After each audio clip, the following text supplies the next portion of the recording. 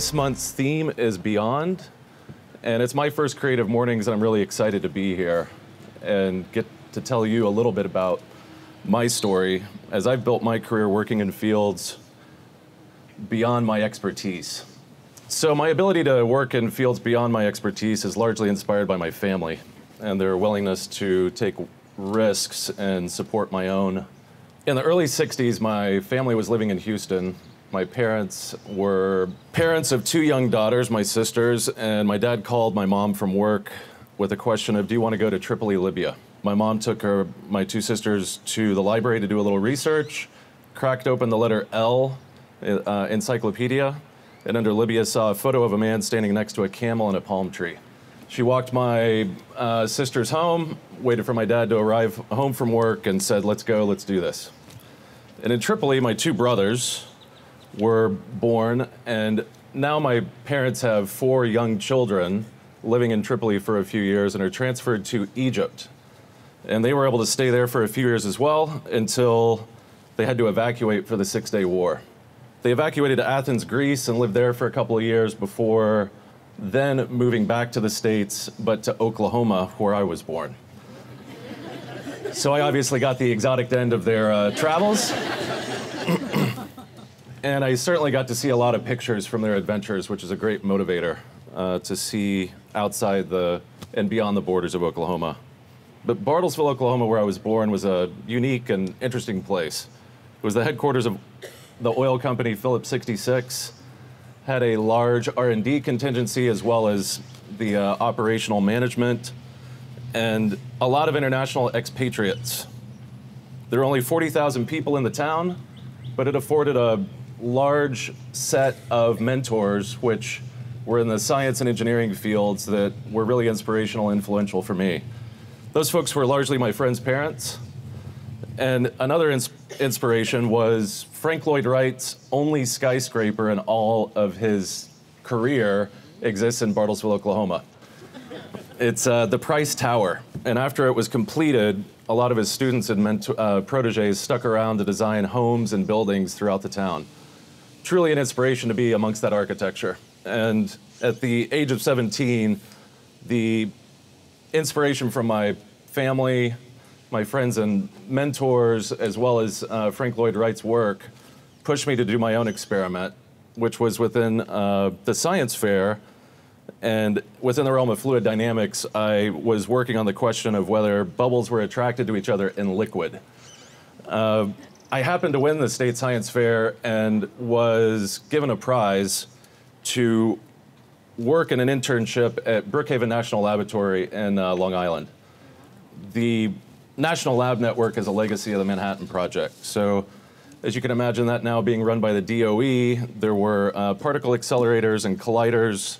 When I arrived, there was 1 student from each state representing the scientific community and 1 student from 8 foreign countries. I was the only one that hadn't graduated high school, and I was certainly the only one that had not taken a physics course yet. So I felt out of place. By the end of that summer, I'd made a lot of strong friendships, but didn't think I was coming back to the DOE for sure. That fall, I found out of the 58 students, they were bringing 7 back for a job the next summer, and I happened to be one of them. In my return, I was now elbow deep in physics, something I had not anticipated. And the decision for me at that point, working with doctorates and folks that were already in higher education, was I needed to go get a college degree. And I decided to go beyond my expertise at that point into another field of bioengineering. Looking around the country, there were only about 5 of those in the country, and Texas A&M was one of them. And that's how I ended up in Texas. Got to pursue my dream of working on the man-machine interface while at Texas A&M. But then I also found out that a lot of it was prosthetics and pacemaker development and not necessarily my area of interest. And I sought something that I'd been reading a lot about, which was artificial intelligence, by looking through the course offerings and finding a job with a professor of AI in the computer science department. I was then working at the Center for Fuzzy Logic and Robotics with some really cool toys. If you can imagine, back in the day, robots that looked like insects were a very big thing. the Department of Entomology was working with my lab and approached us with an opportunity to work on a web-based software and database for a taxonomical database that they were working on in the Department of Entomology. My advisor and mentor offered this as a project that I might take on. I took this idea home to my housemates that were including my childhood friend, who was a much smarter guy than I was, and was also working for the university, and we decided that we could make about 10 times the wage of our work-study hourly wages if we just started a company, which cost about $50 in Texas at the time. And thus, Navigo was born in 1995, co-founding with some pretty humble aspirations. But if you can imagine one 18-year-old and one 20-year-old as co-founders of a professional services firm, we were not, if you saw the slide coming up here, we were really not folks that looked employable at the time. So we decided not to work with anyone within the state of Texas. And we looked beyond the borders to first go through a sales process of cold calling and emails, because with our initial humble aspirations, we then saw Netscape going public through 1995 and the web taking off, and then it was obvious that it was going to be revolutionary. So in a broader aspiration of expanding our business, the realization of whether or not we could call someone ahead, establish a rapport and some legitimacy, and then on a road trip, visit our siblings who happened to live, fortunate for us, San Francisco, Los Angeles, Chicago, and New York at the time. And they couldn't turn us away as easily once we had established that rapport. And along the way, we were figuring out how to operate and grow the business. It included, with our funds coming from university as a client, us funding the pursuit of new business that, let's say, for instance, we're driving to New York and we're waiting on that next check from our client. We didn't quite have that yet, so we were returning clothes that were gifted to us in like Nashville to pay for gas to get to New York. There was also consideration of how we might be reached when we were mobile, and to keep costs low versus having a brick phone in the car, we carried a beeper that was a phone number for Navigo. When you tried to reach us, you were asked to politely wait. You were asked politely to wait.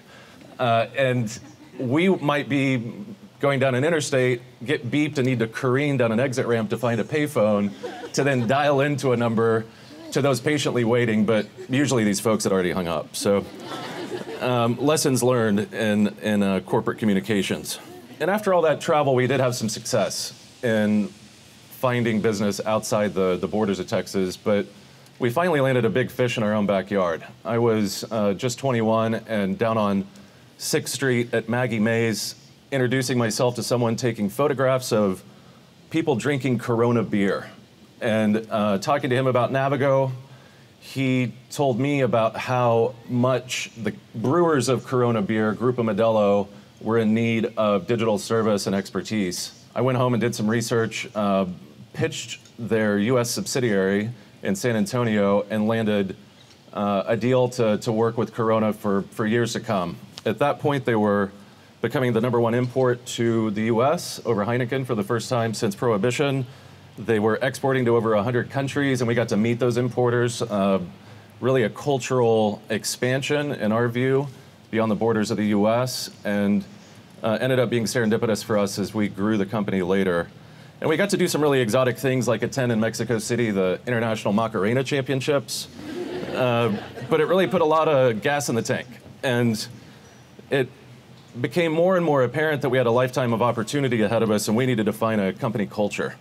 Primarily, we wanted to learn every day at Navigo. We knew that we would be worth more in the market if that were the case. Kind of obvious, but we also realized that employees of Navigo were looking for career development to move on to the next thing eventually, and we wanted to recognize that up front. So we turned traditional management on its head by a credo that we shared with our team, that the door is always open for you to come talk to management, but the door is also always open for you to leave the company, and if you wish to leave Navigo, we encourage you to do so. Also, if you want to become an entrepreneur, we encourage you to do that as well, and if you've got an idea, share it with us, and if we think it has legs, we'll try to help give it wings.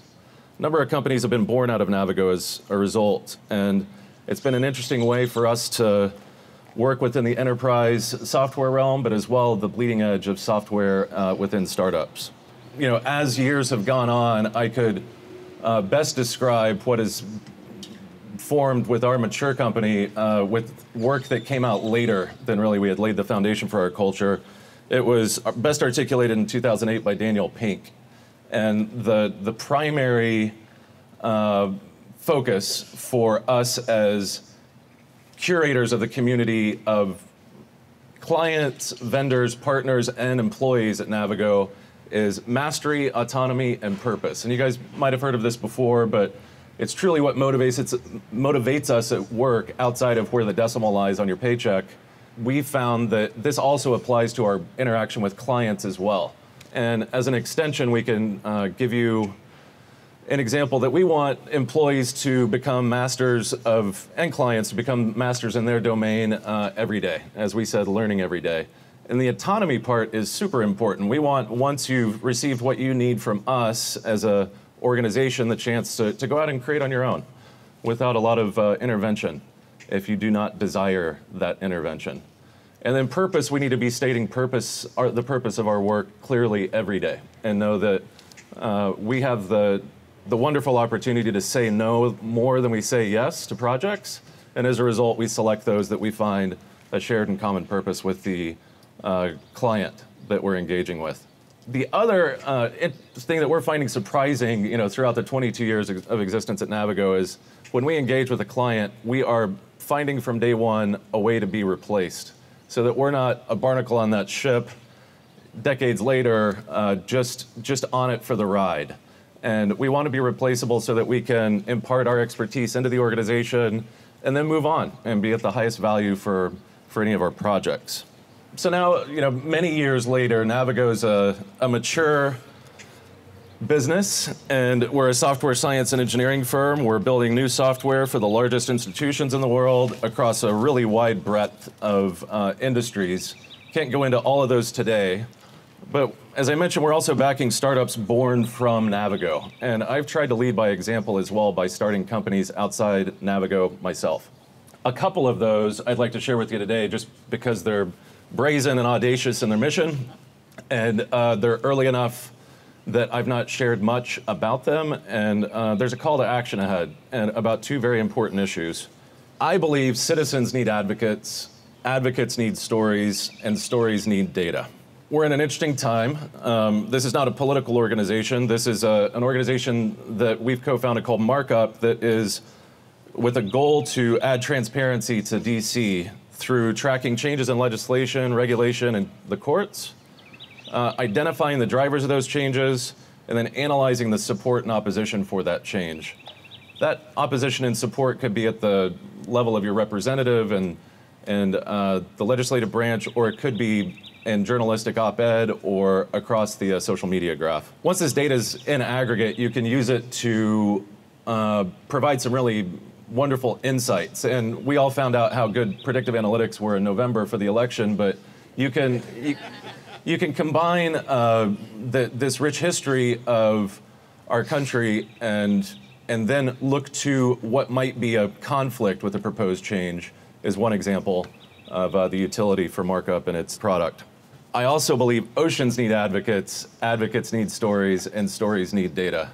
In a landlocked place like Austin, which is its closest port in the Gulf, it seems a little odd to be working on ocean exploration, but that is a company that I've co-founded which focuses on the oceans of data that are out there and as well undiscovered. Its name is X994, and we're using technology for mapping and observation through robotics and satellite imagery in observation of our Earth's oceans.